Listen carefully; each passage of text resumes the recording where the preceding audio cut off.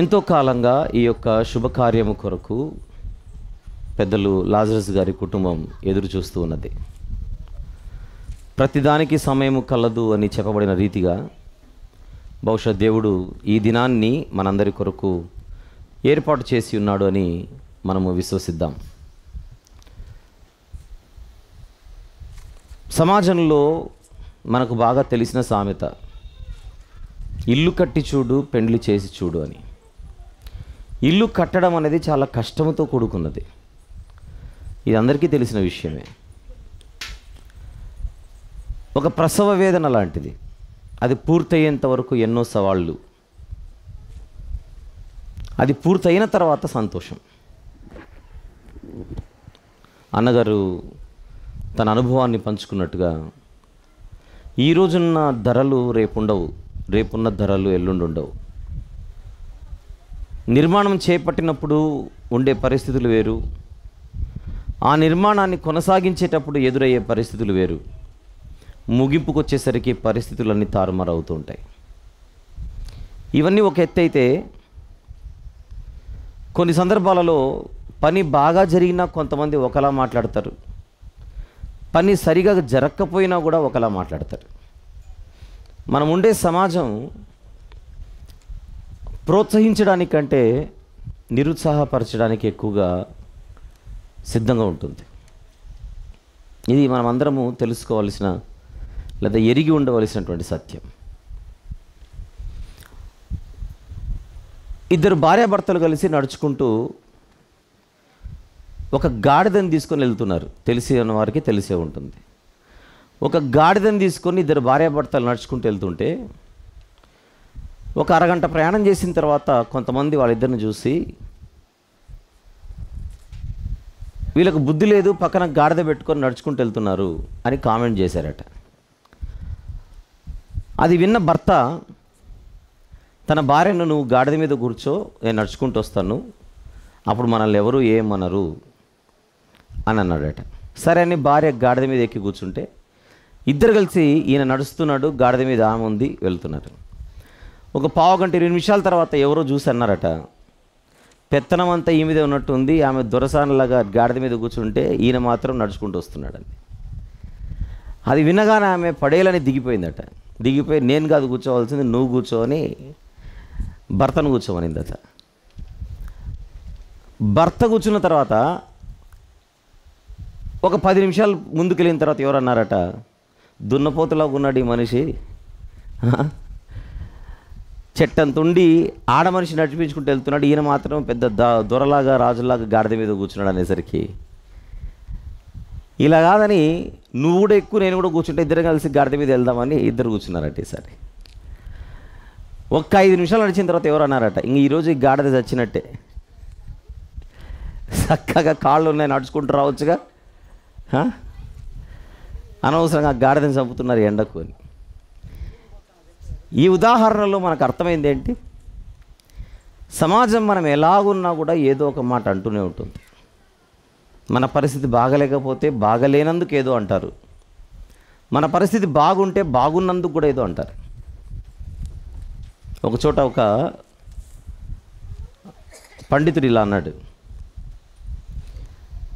You don't share your problems with anybody because 80% of the people do not care what you feel and 20% of the people feel so glad that you are going through this. అంటే మన సమస్యలు మనం ఎవరికైనా చెప్పుకుందామంటే, మన సమస్యలు మనం ఎవరికైనా చెప్పుకుందామంటే 80% మంది పెద్దగా పట్టించుకోరట, నాకెందుకు లేదు చెప్తున్నాడని. ఒక 20% మంది మనం అలాంటి సమస్యల గుండా వెళ్తున్నందుకు పండుగ చేసుకుంటుంటారట. అంటే మన శ్రేయోభిలాషులు సమాజంలో చాలా తక్కువ. కొన్ని సందర్భాల్లో నిజమే అనిపిస్తూ ఉంటుంది. మనం అందరి మధ్య బతికే ఒంటరి వారమేమో అనిపిస్తూ ఉంటుంది. అన్నీ బాగున్నప్పుడు ఒకలా, బాగలేకపోతే ఒకలా. అందుకే పరిశుద్ధ గ్రంథంలో చెప్పబడిన మాట, మనుష్యులను నమ్ముకొనుట కంటే, రాజులను నమ్ముకొనుట కంటే యెహోవాను ఆశ్రయించుట మేలు. దేవుని మీద ఆధారపడి బతకడం మేలు. దేవునిని ఆనుకొని జీవించడం మేలు. కారణం, మనుషులు ఉన్న సమాధానాన్ని తీసేస్తారు, దేవుడు లేని సమాధానాన్ని ఇస్తాడు. అది దేవునికి ఉండేటువంటి ప్రత్యేకత.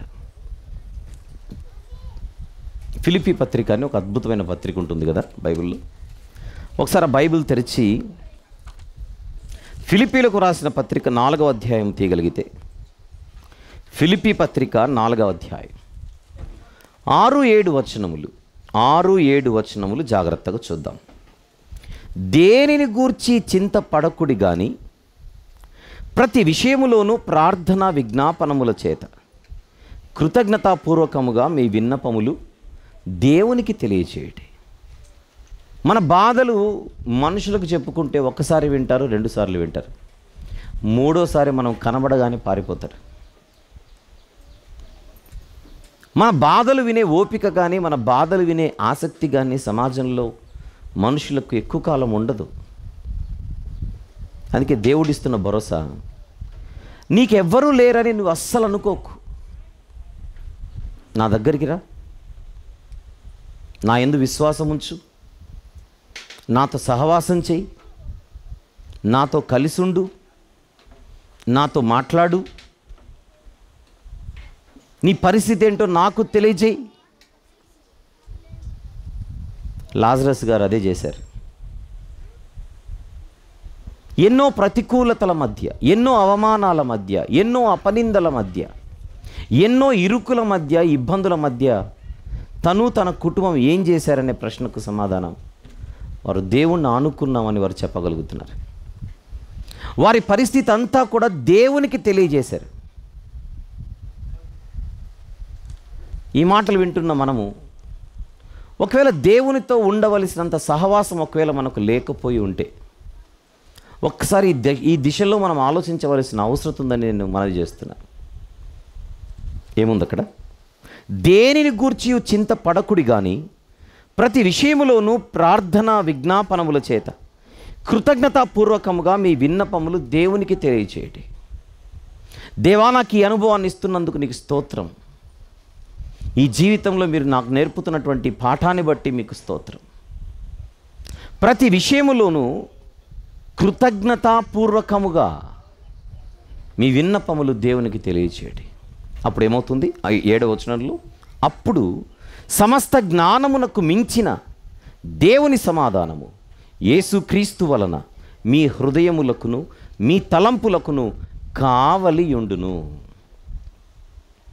నెమ్మది, మనశ్శాంతి, ప్రశాంతత,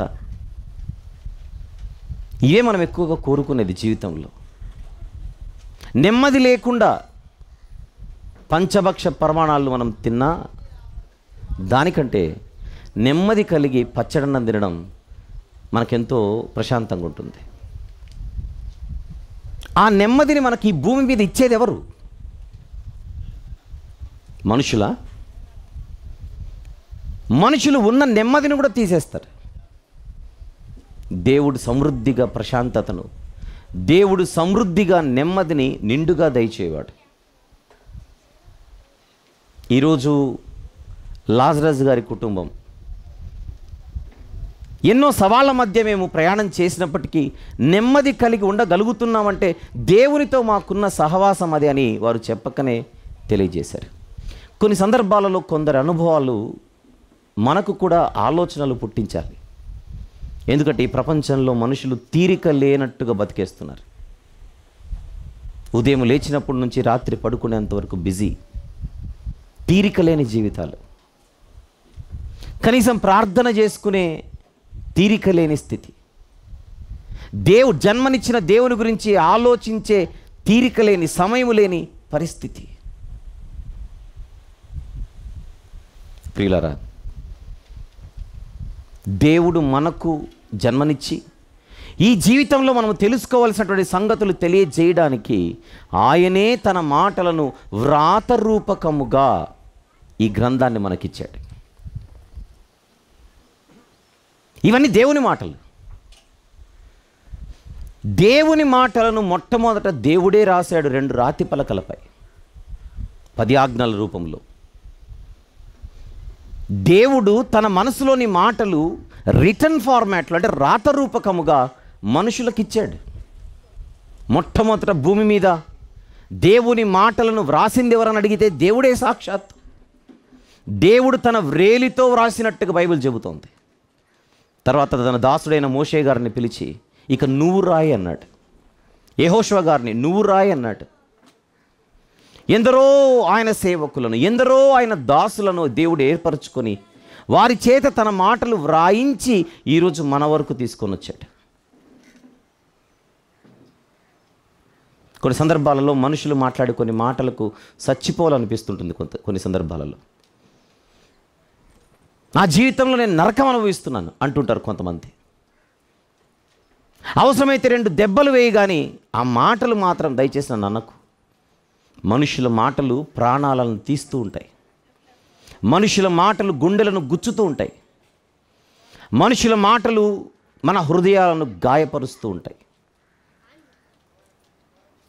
ద్వితీయోపదేశ కాండంలో దేవుడు తన దాసుల ద్వారా తన వాక్యమును గురించి ఏమని తెలియజేశాడో ఒక్కసారి చూద్దాం. 32వ అధ్యాయం, the book of Deuteronomy chapter 32,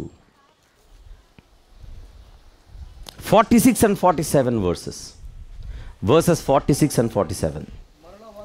మరల వారితో ఇట్లా నేను మీతో సాక్ష్యముగా నేడు నేను పలికిన మాటలన్నిటినీ మీ మనస్సులలో పెట్టుకోవాలి.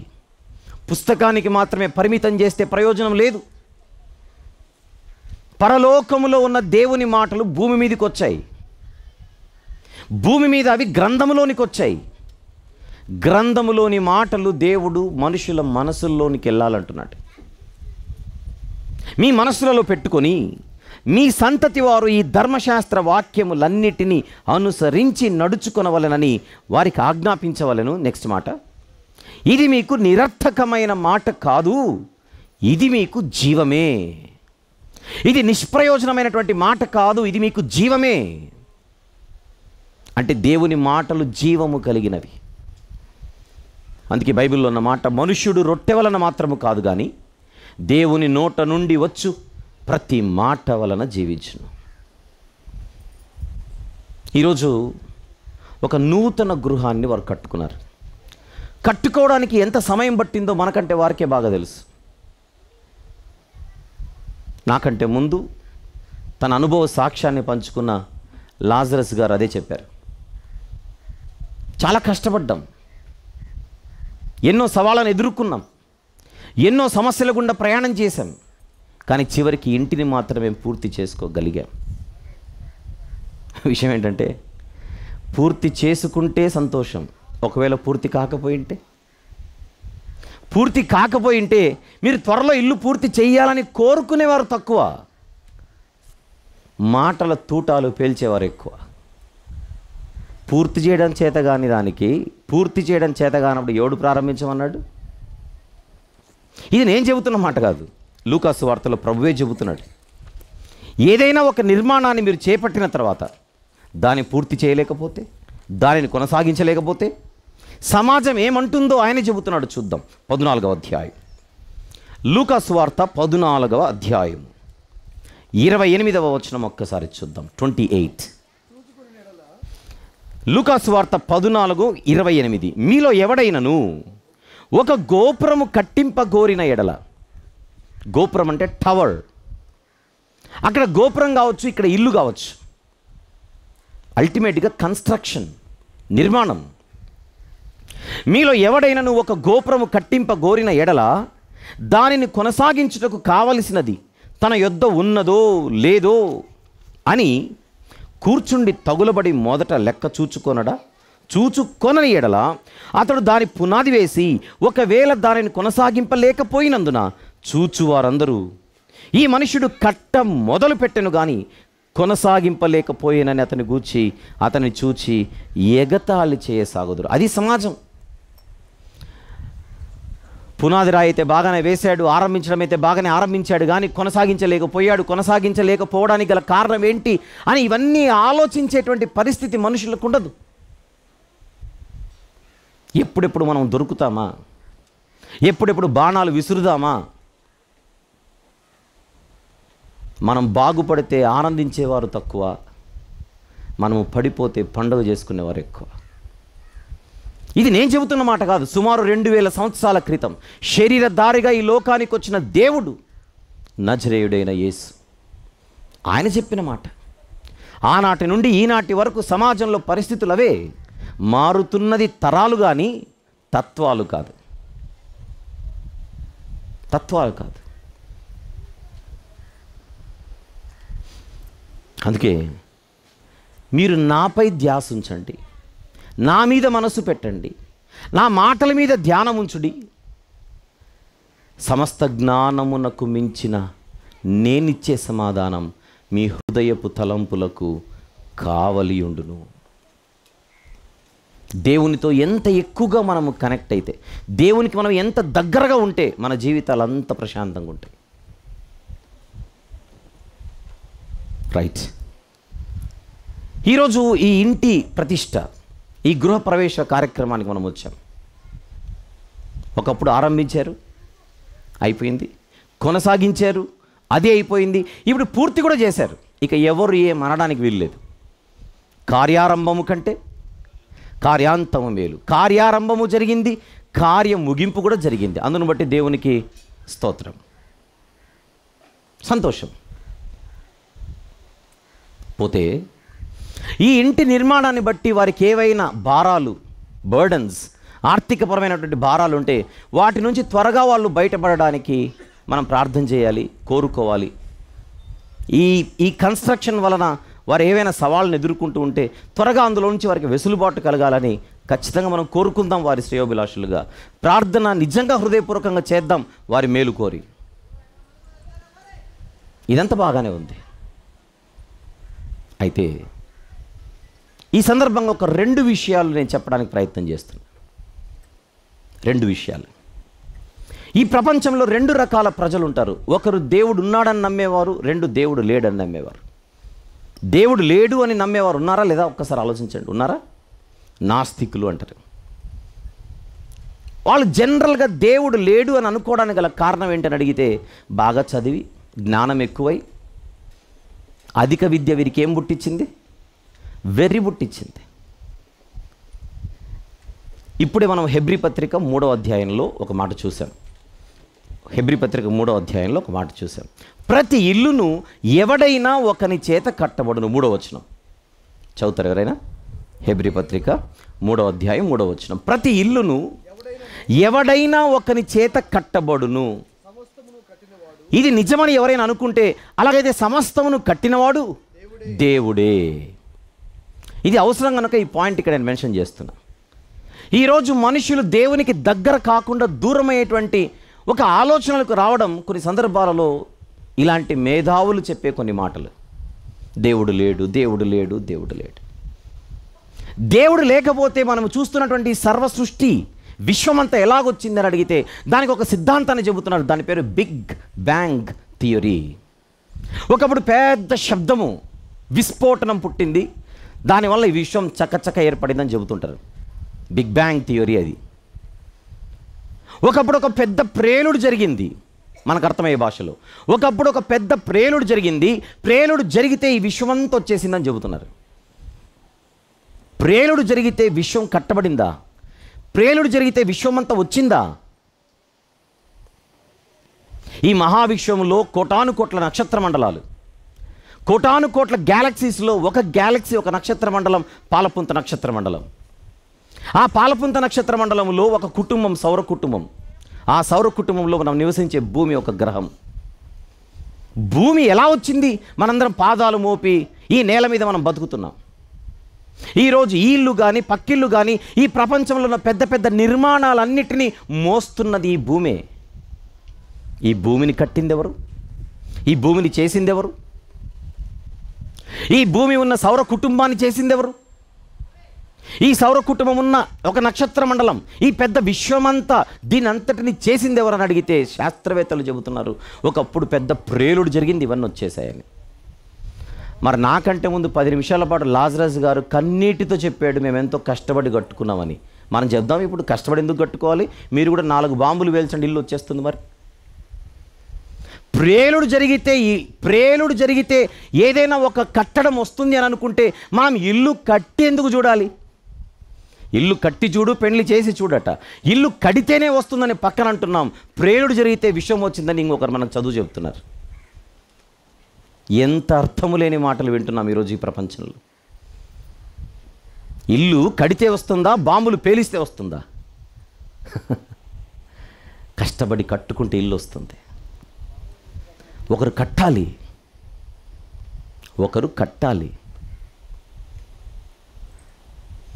ఇల్లు చూస్తుంటే చాలా బాగుంది. ఎలా కట్టారు, ఎవరు కట్టారు, ఇవన్నీ అడుగుతాం మనం. ప్రతిరోజు కళ్ళ ముందు మనం చూస్తున్న ఈ విశ్వమంతా ఎంత అందంగా ఉంది. మన తెలుగు రాష్ట్రాలలోనే రాయలసీమకు వస్తే ఒక వాతావరణం, తెలంగాణకి వెళితే ఒక వాతావరణం, ఆంధ్రాకి వెళితే ఒక వాతావరణం. 2 తెలుగు రాష్ట్రాలే, ఒక్కొక్క చోట ఒక్కొక్క వాతావరణం. దేని అందం దానికే ఉంది. ఇంత అందమైనటువంటి ఈ సృష్టిని అంతటిని ఎవరు కలుగజేశారు? ఇంత అందమైనటువంటి సృష్టిని ఎవరు కలుగజేశారని మనం అడిగితే దానికి దేవుడు అనే సమాధానం తప్ప ఇంకొకటి లేదు. గృహప్రవేశానికి వచ్చిన మనం ఇల్లు బాగుంది కనుక ఇంటిని ఎవరు కట్టారు అంటాం. ఎవరైనా మంచి బట్టలు వేసుకుంటే ఎవరు కుట్టారు అని అంటాం. ఇల్లు బాగుంటే ఎవరు కట్టారు, బట్టలు బాగుంటే ఎవరు కుట్టారు, వంట బాగుంటే ఎవరు వండారు. ప్రతిరోజు ప్రతి క్షణం ఈ విశ్వంలోని ప్రతిదీ అనుభవించే మనం ఇంత అద్భుతమైన అందమైన విశ్వాన్ని ఎవరు కలుగజేశారు, ఎవరిచ్చారు అనే ప్రశ్నలు మనం ఎప్పుడు వేయం. అందుకే మన జీవితాలు దేవునికి దూరంగా ఉన్నాయి. ఈ ప్రశ్నలు వేస్తే మనకు వచ్చే ఒకే ఒక సమాధానం దేవుడు. అందుకే దేవుడు ఈ సమాజానికి ఇచ్చిన ఒక అద్భుతమైన బహుమానమే బైబిల్ గ్రంథం. అందులోని మొదటి మాట, ఆది అందు దేవుడు భూమి ఆకాశములను సృజించెను. భూమి ఆకాశములను కలుగజేసిన ఆయన భూమిని ఎవరి కొరకు చేశాడో, ఎవరికి ఇచ్చాడో ఒక మాట చూద్దాం. ద బుక్ ఆఫ్ సామ్స్, కీర్తనల గ్రంథములో 115వ కీర్తన, 115వ కీర్తన, అందులోని 16వ వచనము చూద్దాం. 16, ఆకాశములు యెహోవా వశము, భూమిని ఆయన నరులకిచ్చాడు. ఆయన చేశాడు, ఆయన ఇచ్చాడు. ఆయన చేశాడు, ఆయన ఇచ్చాడు. ఒకే భూమి, ఒకే భూమిపై సమస్త మానవ జాతి. ఆ మానవ జాతిలో ఎన్నో కారణాలను బట్టి నువ్వు వేరు నేను వేరు అని అనుకుంటున్నాం. ఒక తెల్లవాడు అనుకుంటాడు మాది తెల్ల జాతి అని, మనల్ని చూసి అంటాడు వీళ్ళది నల్ల జాతి అని. రంగును బట్టి జాతులుగా డివైడ్ అయిపోయాం మనం. రంగును బట్టి వేరు, ప్రాంతాన్ని బట్టి వేరు, దేశాన్ని బట్టి వేరు, భాషను బట్టి వేరు, యాసను బట్టి వేరు, రకరకాల కారణాలను బట్టి మనందరం వేరు వేరు అనుకుంటున్నాం. కానీ దేవుడిచ్చిన సందేశం మాత్రం ఒకటే, మనందరము ఒక్కటే, అందుకే ఒక్క భూమినే ఇచ్చాడు. మనందరము ఒక్కటే, అందుకే ఒక సూర్యుని ఇచ్చాడు. నువ్వు వేరు నేను వేరని తారతమ్యాలు పెంచుకొని బ్రతకడానికి అసలు ఈ భూమి మీద వేరు లేదు. దేవుడు ఒకే భూమిని ఇచ్చాడు, మీరందరూ ఒక్కటే అనే సందేశాన్ని ఇచ్చాడు. ఒకే గాలి, ఒకే భూమి, ఒకే వెలుగు, ఒకే సూర్యుడు, ఒకే కాంతి.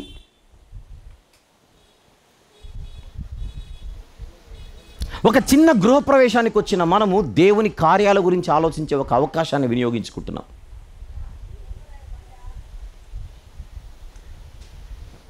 దీనిని భూగ్రహం అంటారు, కానీ మానవులు నివసించడానికి దేవుడిచ్చిన గృహం ఇది. ఇది భూగ్రహమే కాదు, భూగృహము కూడా. నరులకు నివాసయోగ్యమైన భూగోళము అని అంటాడు. ప్రియులారా, నేను చెప్పదలుచుకుంది, మనము సదా దేవునికి కృతజ్ఞులై ఉండాలి. అదే ఫిలిప్పీ పత్రికలో చూశారు. ప్రతి విషయమనందును కృతజ్ఞతాపూర్వకంగా దేవునికి సమస్త విన్నపములు తెలియచేయడి. నా ప్రాణమా యెహోవాను సన్నుతించుము, నా అంతరంగమునున్న సమస్తమా యెహోవాను సన్నుతించుము. ఆయన చేసిన ఉపకారములలో దేనిని మరువకము, దేనిని మరువకము. ఈరోజు ఈ నూతన గృహములో మన వాళ్ళు కుటుంబముగా ప్రవేశించిన తర్వాత ఇంతవరకు వాళ్ళు చేసినది ఒక ఎత్తు అయితే ఇంకనూ వాళ్ళు చేయవలసింది మరొకటి ఉంది. నేను మొత్తం 2 విషయాలు చెప్పి ముగిస్తానన్నాను. ఇంతవరకు నేను చెప్పింది మొదటి విషయం. దేవుడు లేడు అనేటువంటి బుద్ధిహీనమైనటువంటి మాట ఈరోజు ప్రపంచంలో వినపడుతున్న ప్రభావం మన మీద పడకుండా ఉన్న దేవునికి దగ్గరగా ఉండి బతకడం మనం చేయవలసినటువంటి కర్తవ్యం. ఈరోజు ఈ నూతన గృహంలో ఈ కుటుంబం ఎందరైతే కుటుంబ సభ్యులు ఉన్నారో వారు కానీ మనందరము కానీ, మనందరికీ గృహాలు ఉన్నాయి. అది సొంతిల్లా అద్దిల్లా తర్వాత సంగతి. మనందరం ఒక గృహాలలో ఉంటున్నాం. మనందరం చేయవలసింది ఒకటి ఉంది. అది ఇంటిని కట్టుకున్నాం లేదా ఇంట్లో ఉంటున్నాం. బైబిల్ చెబుతున్న మాట, రాతి గోడలతో ఇటుక గోడలతో ఇంటిని కట్టుకుంటున్నాం. సరిపోదు. ఇంటిని 6 నెలల్లో కట్టుకోవచ్చు, లేదా 12 నెలల్లో కట్టుకోవచ్చు. కానీ మనందరము కలిసి ఇంకను దేన్ని కట్టుకోవాలో బైబిల్ చెబుతోంది. అది చెప్పుకొని మనం ముగిద్దాం. యూదా పత్రిక, ప్రకటన గ్రంథం కంటే ముందున్న యూదా పత్రిక చూద్దాం జాగ్రత్తగా. 1 అధ్యాయం ఉంటుంది, అందులో 1 అధ్యాయం ఉంటుంది. చూద్దాం జాగ్రత్తగా. 20-21 వచనములు జాగ్రత్తగా చూద్దాం. ప్రత్యేకించి లాజరస్ గారి కుటుంబము, వచ్చినటువంటి ఆత్మీయులు, బంధుమిత్రులు, విశ్వాసులు అందరూ కూడా జాగ్రత్తగా చూద్దాం. ప్రియులారా, 20వ వచనం 21వ వచనం. ప్రియులారా, మీరు విశ్వసించు, చదవండి. యూదా పత్రిక 1 అధ్యాయం ఉంటుంది, 20-21. ప్రియులారా, మీరు విశ్వసించు అతి పరిశుద్ధమైన దాని మీద మిమ్మును మీరు కట్టుకోవాలి. ఇండ్లనందరూ కట్టుకుంటారు, కానీ బైబిల్ చెబుతున్న మాట, ఇంటిని కట్టుకుంటే సరిపోదు. ఇప్పుడు ఎవరిని కట్టాలి? మిమ్మును మీరే కట్టుకోవాలి. ఇల్లు కట్టబడడం చూసి మీరు ఆనందిస్తున్నారు, మీరు కట్టబడడం చూసి నేను ఆనందించాలి. దేవుడు మనము కట్టబడాలి, మన జీవితాలు కట్టబడాలి అంటున్నాడు. ఎలా, దేనితో అని చూస్తే, మీరు విశ్వసించు అతి పరిశుద్ధమైన దాని మీద మిమ్మును మీరు కట్టుకోవాలి. మనం విశ్వసించేదేంటి? వినుట వలన విశ్వాసము కలుగును. ఆ వినుట క్రీస్తును గూర్చిన మాట. క్రీస్తును గూర్చిన మాటే పరిశుద్ధమైనది, అతి పరిశుద్ధమైనది. ఆ అతి పరిశుద్ధమైనదే మన చేతిలో ఉన్న దేవుని వాక్యం. దేవుని వాక్యము చేత మిమ్మును మీరు కట్టుకోవాలి అంటున్నాడు భక్తుడు, పరిశుద్ధాత్మ ప్రేరేపితుడై. ఇండ్లు కట్టి చూడు అంటున్నాం, చాలా కష్టమని. కానీ ఇంటిని కట్టడం కంటే జీవితాన్ని కట్టుకోవడం ఇంకా కష్టం. జీవితాలను కట్టుకోవడం చాలా కష్టం. కాపురాలను కట్టుకోవడం చాలా కష్టం. దేవుడు మనకిచ్చిన పిల్లలను దేవునిలో కట్టడం చాలా కష్టం. ఆ పిల్లలు దేవునిలో ఉన్నంత వరకు మనకు సంతోషం. ఒకవేళ దారి తప్పితే ఎంతో దుఃఖం, వేదన, బాధ. ఈ ప్రపంచ మానవ చరిత్రలో మొదటి కుటుంబం ఆదాము గారి కుటుంబం. మొట్టమొదట దేవుడు వారికి 2 పిల్లలను ఇచ్చాడు. అందులో తమ్ముడు నీతిమంతునిగా బ్రతుకుతున్నాడు, పెద్ద కుమారుడు దేవునికి దూరంగా బతుకుతున్నాడు. ఎంత బాధ, ఎంత దుఃఖం, ఎంత వేదన. ఇంటిని కట్టుకున్న మీరు మిమ్మును మీరు కట్టుకోవాలి. ఇక్కడున్న మనందరి కుటుంబాలతో వాక్యం చెబుతున్నది ఇదే, మిమ్మును మీరు కట్టుకోవాలి. ఇంకొక వచనం చూద్దాం. కొలస్సీయులకు రాసిన పత్రిక 2వ అధ్యాయం. అపోస్తలుడైన పౌలు గారు కొలస్సీయులకు రాసినటువంటి పత్రిక 2వ అధ్యాయం. తెలుగు బైబిల్లో 6-7 వచనములు కలిసి ఉన్నాయి. చూద్దాం. 6-7 వచనములు కలిసి ఉన్నాయి. కావున మీరు ప్రభు అయిన క్రీస్తు యేసును అంగీకరించిన విధముగా, ఇక్కడ మనందరం కూడా దాదాపుగా యేసుక్రీస్తు ప్రభును స్వరక్షకుడిగా స్వీకరించిన వారమే. అయితే అంగీకరిస్తే సరిపోదు, ఆయన యందు వేరుపారాలి. వేరుపారడం అంటే బీ రూటెడ్. అంటే రోజు రోజుకి ఒక చెట్టుకు వేరైతే లోపల, ఒక చెట్టుకు వేరు ఎలాగైతే లోపలికి తన్నుకొని పోయే కొద్దీ చెట్టు ఎంత బలంగా ఉంటుందో, జీవితం అనేది ఒక చెట్టు అయితే ఆ వృక్షము బలంగా ఉండాలంటే లోపల వేరు బలంగా ఉండాలి. క్రీస్తునందు వేరు పారాలి. అదే చెబుతున్నాడు. వేరు పారుచు, ఇంకా వేరు పారిన వారై ఇంటి వలె కట్టబడాలి అన్నాడు. మళ్ళీ ఇక్కడ మీరు ఇంటి వలె కట్టబడాలి, మీరు ఇంటి వలె కట్టబడాలి. ఇల్లు ఎలా కట్టబడుతుంది? మొట్టమొదటి రోజు మొదట ఇటుక పెట్టి, మళ్ళీ 10 నెలలకు రెండో ఇటుక పెట్టి, మళ్ళీ 24 నెలలకు మూడో ఇటుక పెడతామేంటి? ఇల్లు ఎలా కట్టబడుతుంది? ప్రతి దినము. ధరలు పెరిగినందుకు ఆపాల్సి వచ్చిందని అంటామే కానీ అన్నీ అందుబాటులో ఉంటే ప్రతిదినం ఇల్లు కట్టబడాల్సిందే. ఆరంభించిన తర్వాత ప్రతిరోజు ఇల్లు కట్టబడుతూనే ఉంటుంది. రాతి మీద రాయి, ఇటుక మీద ఇటుక పేర్చబడుతూ ఉంటుంది. అలా జరిగితేనే ఇల్లు పూర్తవుతుంది. ఒక ఇంటి నిర్మాణాన్ని దేవుడు మన జీవితంతో పోలుస్తున్నాడు. ఇంటి నిర్మాణం ఎలా జరుగుతుందో మీకు తెలుసు కనుక అదే పద్ధతిలో మీ జీవితాలు కట్టబడాలంటున్నాడు. మీరు ఇంటి వలె కట్టబడాలి. ఇల్లు ప్రతిదినం కట్టబడుతుంది. ఇల్లు ప్రతిదినము రాతి మీద రాయి, ఇటుక మీద ఇటుక పేర్చబడుతూ గోడలు లేస్తూ ఉంటాయి. ఇల్లు ఆరంభమైన తర్వాత నిర్మాణం మొట్టమొదటి రోజు ఫోటో తీసుకొని మళ్ళీ నెల తర్వాత వచ్చి ఫోటో తీసుకుంటే ఏదో ప్రోగ్రెస్, ఏదో పురోగతి. ఒకప్పుడు పునాది రాయి మాత్రమే ఉండేది, ఇప్పుడు పునాది లేచింది. ఒకప్పుడు పునాది మాత్రమే లేచింది, ఇప్పుడు గోడలు లేస్తున్నాయి. ఒకప్పుడు గోడలు మాత్రమే ఉండేవి, పిల్లర్స్ మాత్రమే ఉండేవి, ఎగ్జాంపుల్. ఇప్పుడు ఏకంగా స్లాబ్ పడింది. ఇంటి నిర్మాణం పురోగతి పరిస్థితిలో కనపడుతుంటుంది. Progressive nature. ఒక్కసారి యేసుక్రీస్తు ప్రభును మన స్వరక్షకుడిగా స్వీకరించిన తర్వాత, జాగ్రత్తగా విందాం, ఒక్కసారి యేసుక్రీస్తు ప్రభును మన స్వరక్షకుడిగా స్వీకరించిన తర్వాత ఏం చేయాలి అని దేవుణ్ణి అడిగితే, బైబిల్ని అడిగితే, ఇక ఇంటి వలె నువ్వు కట్టబడాలి. రోజు రోజుకి నువ్వు ఎదగాలి. భక్తిలో, ఆత్మీయతలో, దేవునితో సహవాసములో, ప్రార్థనలో, సంఘ జీవితములో, అన్ని విషయాలలో. ఎక్కడ వేసిన గొంగళి అక్కడే ఉంటే లెక్కలు అడుగుతాడు రేపు. ఈ మంచి శుభ సందర్భములో ఈ గృహములోనికి, నూతన గృహములోనికి ఈ కుటుంబం ప్రవేశించిన తర్వాత మనం అందరం కోరుకోవాల్సింది, ఇల్లు కట్టడం పూర్తయింది, ఇక వాళ్ళ కుటుంబం మరింత గొప్పగా రోజు రోజుకి దేవుని యందు గొప్పగా కట్టబడుతూ ప్రయాణం చేయాలని మనం కోరుకోవాలి. ఇది కేవలం వారి కుటుంబం కోసమే కాదు, మనందరి కుటుంబాల కోసం కూడా. అయితే వాక్యం పంచుకుంటున్న నేను అనుకోవాలి, దేవుడు నాకు ఇచ్చిన కుటుంబం ఏదైతే ఉన్నదో రోజు రోజుకు మేము ఇంటి వల్ల కట్టబడుచున్నామా లేదా అని నేను నా గురించి, నేను నా కుటుంబం గురించి, ఇక్కడున్న అందరూ కూడా మీ కుటుంబాల గురించి, మీ గురించి ఆలోచన చేయవలసిన బద్దులమై ఉన్నాం. ఒకవేళ ఇక్కడ ఎవరైనా నేరుగా వింటున్న వాళ్ళు కానీ, శబ్దం ద్వారా వింటున్న వారు కానీ, నువ్వు మాట్లాడుతున్న యేసుక్రీస్తు అంటే మాకు ఎవరో తెలియదని అడిగితే, ఆయన ఎవరో నేను చెప్పే ప్రయత్నం చేస్తున్నాను. బైబిల్ చెప్పింది ఆయన గురించి, ఆది యందు వాక్యం ఉండెను, వాక్యము దేవుని యొద్ద ఉండెను, వాక్యము దేవుడై ఉండెను, ఆ వాక్యము శరీరధారి అయి కృపా సత్య సంపూర్ణుడిగా మన మధ్య నివసించెను. ఇంతకెవరాయినా అని అడిగితే, దేవుడై ఉండి మన కోసం మానవుడిగా ఈ లోకానికి వచ్చినవాడు, ఈ సమాజాన్ని తట్టి లేపడానికి సత్యాన్ని బోధించినవాడు, ప్రపంచ మానవాళి పాపాల కొరకు తన అమూల్యమైన రక్తాన్ని కార్చినవాడు, ప్రాణం పెట్టినవాడు, సమాధి చేయబడినవాడు, తిరిగి లేచినవాడు, ఈరోజు పునరుత్థానుడై మృత్యుంజయుడే పరలోకంలో ఆసీనుడై సింహాసనమందు కూర్చొని మనలందరినీ పాలిస్తున్నవాడు. ఆయనే నేను మాట్లాడుతున్న జీసస్ క్రైస్ట్. నేను రేపొద్దున పరలోకంలో, స్వర్గంలో అడుగు పెట్టాలని అనుకుంటే ఇది మతము, మతబోధ అన్న భావనలో కాకుండా ఒక్కసారి ఆయన దగ్గరకు వచ్చి ఆయన గురించి తెలుసుకునే ప్రయత్నం చేయండి. ఆయన ఈ సమాజానికి ఎంత అవసరమో ఖచ్చితంగా అర్థమవుతుంది.